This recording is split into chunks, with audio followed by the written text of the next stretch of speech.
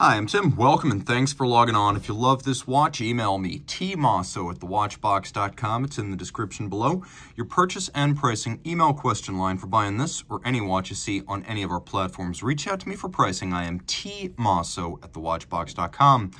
Today, we are discussing a misunderstood watch that was launched back in 2019. A lot of people look at the Patek Philippe 5520P alarm travel time and they think, well, it looks a lot like a 5524G, and they fail to recognize why this costs as much as 5 5524Gs. Also, some folks will say, oh, it's an alarm like a JLC Memovox, but it costs as much as an entire life supply of Memovox alarms. This watch right here at $281,000 costs about $100,000 more than a 5270J, and the reason is it is not just a travel time watch. It's not just made of platinum. It's not just a beautifully loomed pilot style watch. This is the minute repeater of alarm watches, as good as anything from Ulysse Nardin or Harry Winston. In fact, it may be the new standard for alarm watches. And on that basis, we're going to start this video with the alarm.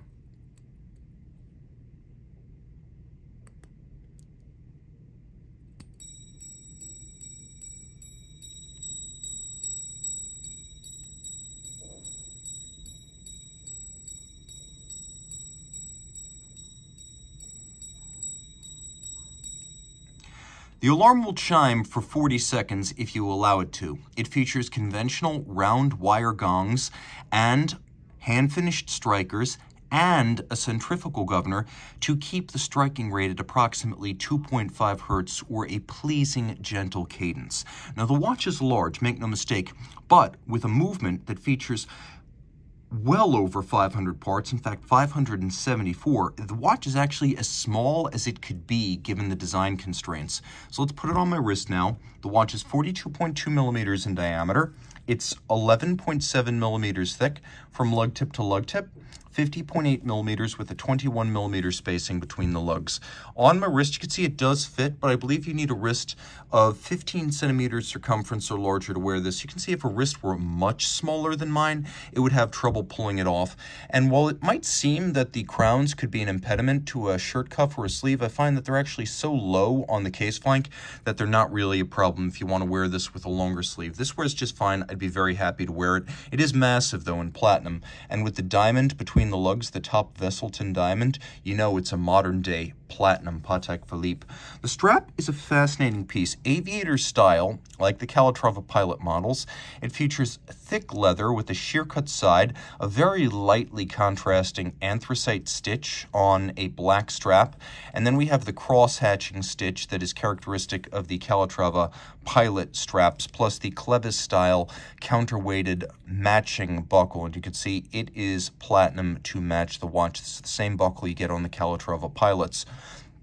We have adjusters that allow you to set the local hour, and you can even see that if I wish, I can superimpose local and travel time to clean up the dial, and I drive the pointer style date forward or backwards as I cross the international date line. And yes, that is a pointer style date. A lot of people at first glance think it's the seconds hand, but you can see the seconds hand is at center. Now the watch has a lot of fun features. In the first position, you can see I'm winding the alarm system. Pull it out to the second position. Now I am setting the alarm system in 15-minute increments. Pull it out to the third position. Now I activate hacking seconds, and I am able to set all of the time in sync. And I'll show you a few more details here because details matter on this watch. The first thing you're going to notice if you own it is that oftentimes the alarm doesn't want to arm. You need to fully wind the watch before you can arm the alarm. It's like a minute repeater where you have to fully charge the strike barrel before the repeater will operate correctly.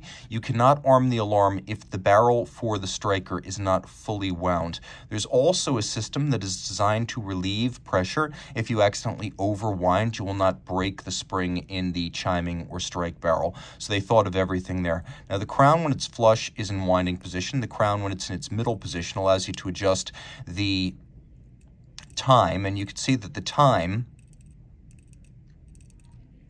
can be adjusted in those 15-minute increments with great precision. Now, what's also important here is that, and I'll show you something else that's very important with respect to setting the time on the alarm. See how there is a little shaded aperture below it? That lets you know whether you're looking at day or nighttime, so you can set this alarm in a 24-hour format, and that's absolutely key. If you don't take note of that, you may wonder why the watch is not striking. It could be because whatever time you have set is 12 hours off the time you actually want it to strike, so keep that in mind. And then again, the outermost position sets all of the time indications. We have here a crown that will lock, and you can lock or unlock the crown. So if it won't, for some reason, arm the watch, just remember the crown might be locked. And you cannot arm the alarm if the strike barrel is not fully wound. Now here we have these quarter turn locking plus minus adjusters, so you can make changes to your local time. Just keep that in mind. There's a lot to remember with this watch. And one of the things you have to remember is if you want to use the little pusher adjuster to make a change to the date, don't do so between 10 p.m. and 2 a.m. Now the watch dial does feature applied white gold numerals and hands at center to match. The hands at center have been blackened. You can see they're a hybrid of a broadsword and a syringe design. And then we have a concentric pattern for the radial date indicator. Now, there's not a display case back on this watch, but you can see my other videos of the 5520P in order to get a look at the movement. The movement's an alphabet soup. It is the AL30-660 SC FUS automatic winding with a 55 or 52-hour power reserve, pardon me.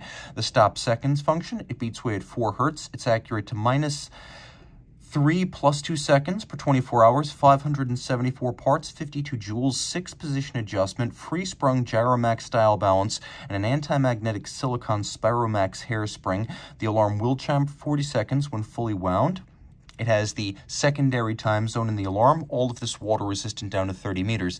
And if you're disappointed that you can't actually see, don't worry. The watch comes with a second case back that is sapphire, so you can appreciate that gorgeous minute repeater style gong and striker system on this AL330-660. So don't worry, it's included along with a steamer trunk worth of accessories that come with the watch. And you can see that you're able to remove the strap using only your fingernail with Patek Philippe's signature quick release spring bars. So if you love this watch and you finally get why it costs 281 grand and not 57 grand like 5524G, reach out to me, please. Team Mosso at thewatchbox.com, and we can share our mutual appreciation of this underappreciated watch.